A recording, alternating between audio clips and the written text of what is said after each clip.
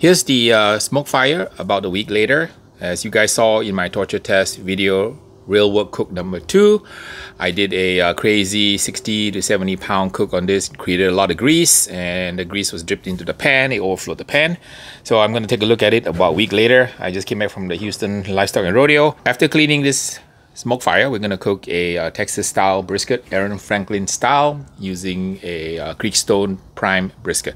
So far so good. Not so much damage here. I'm going to clean this up here, wash it out here, rinse out the grates. 3 pieces here.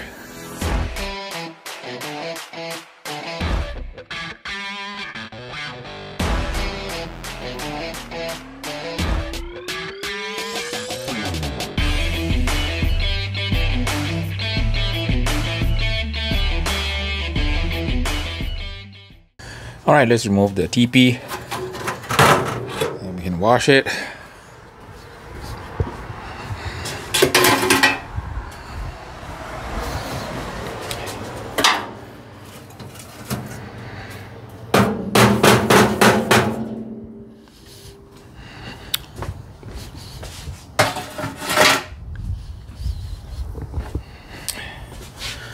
All right, how does it look? Not too bad. Let's clean up the gunk. So this tool came with Weber, and it's a little plastic scraper. It's gonna clean up the mess here. So the temperature probe is right here. So you wanna try not to damage the temperature probe. Make sure it's clean. Little spatula action going on here, digging up all the gunk.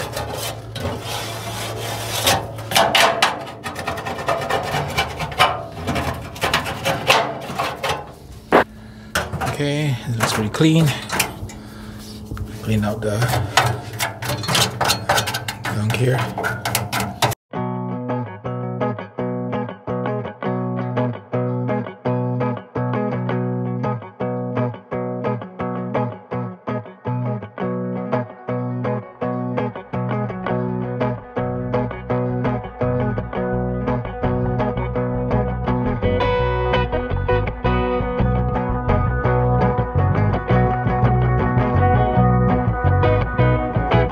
It took about 6 to 8 minutes to clean this up. The Weber tool is pretty handy, but I think that using a silicone spatula is just as effective. The tool cannot get in the crevices.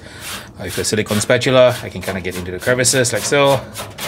Makes it much easier to clean. So that the tool is good for scraping the tough spots, but once you get it loosened up, you want to slide everything in. Using a regular spatula is a lot easier. So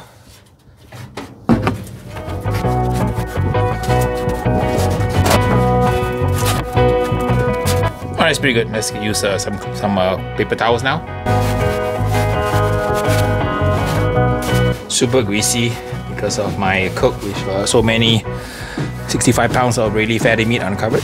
So I've got extra ordinarily amount of grease here.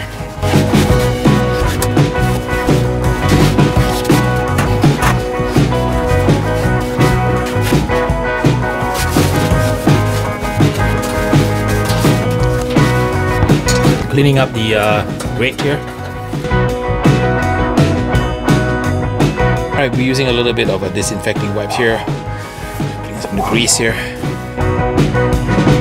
I guess one of the things about porcelain enamel is that it gets really dirty because it's shiny. You can see everything right through the shiny parts of the porcelain coated enamel.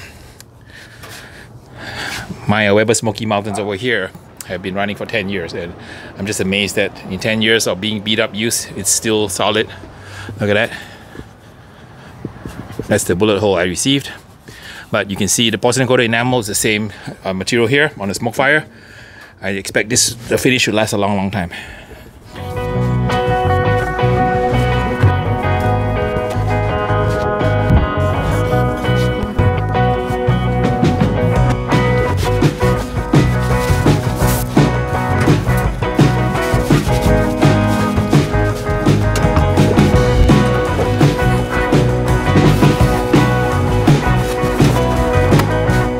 Inside is good enough. I think it's pretty good.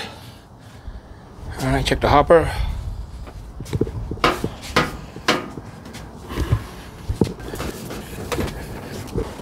Wipe down the outside.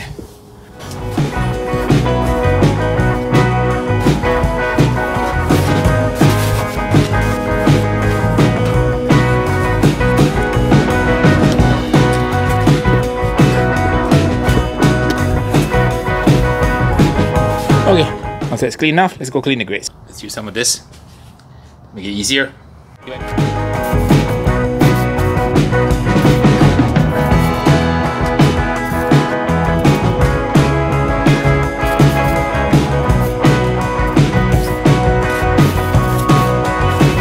Alright, let it rest for a minute. Let it set.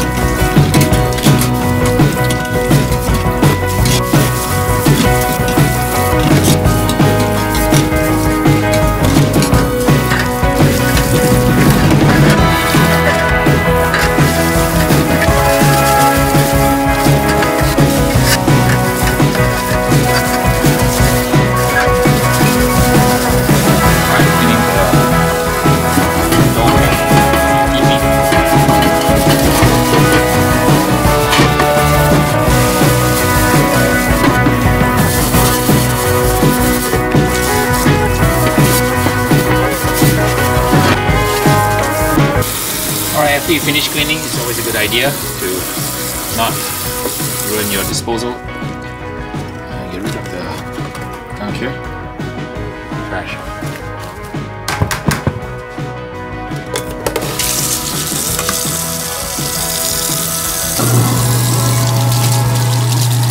The SmokeFire grates are clean now. Flavorizer bars is clean. The TP is clean. Grates are clean, and the inside is clean. So I will tell you guys, as I assemble this back, this is the last time I'm going to cook low and slow for you guys for 12 hours with 65 pounds of meat, because it was a cleanup that took 25 minutes of my life. So we're not going to do it again, guys. Next time when I cook this, we're going to do something a little bit better for low and slow when we cook so much grease. And number one, I'm going to wrap the meat. Number two, I'm going to put a drip pan, because I do not want to go through this again. You know, I do it for the love of you guys who are watching my channel.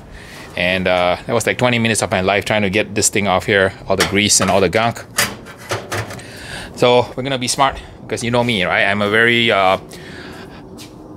cost efficient and process efficient cook. I'm cheap and lazy. When you put back the fire pot cover like so, right? There is a little bit of play on the left and right hand side. So you actually, there's a little bit of play. So if I put it down, you see what I mean here? You can go on this side, or you can go on this side, right? So there's a little bit of clearance on this side. So I'm going to push the cover to the fire pot a little bit to the right as much as I can, because I noticed the fire tends to kind of come out a little bit more on the right hand side. So this will compensate a little bit for that flame. So you can see here, right? Let me see if I can show you this one here.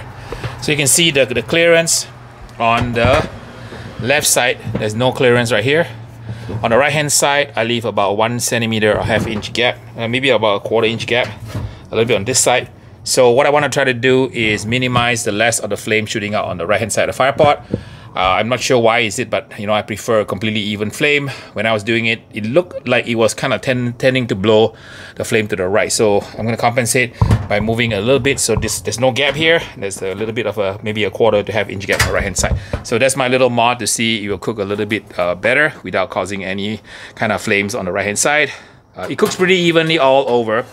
For you guys, you saw my pancake, frozen pancake test. It passed because the temperature was very even, and I didn't have any problem at all whatsoever.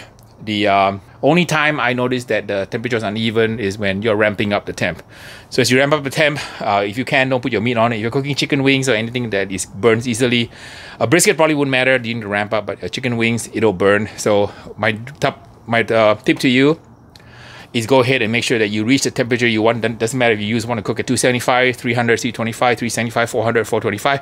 Wait until the smoke fire is up to 10 before you start to put your meat on. That way, the easily burnt meat like when you're grilling, best to wait till it reaches temp before you put it on. All right, I'm going to put the grate on now.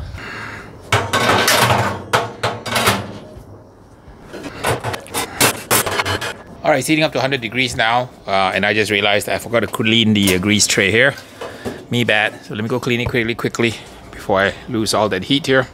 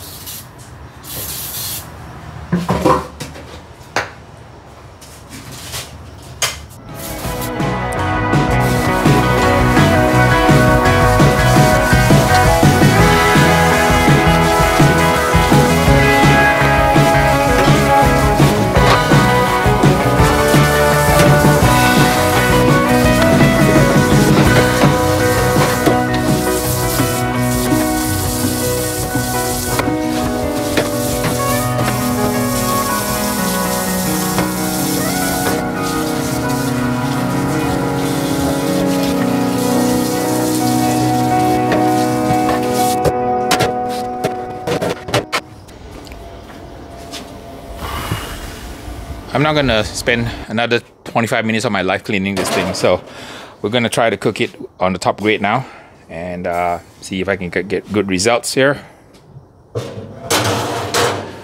That way it drips and I don't have to clean it up because it's just a little bit too much work, and you know me, I'm too lazy to do that.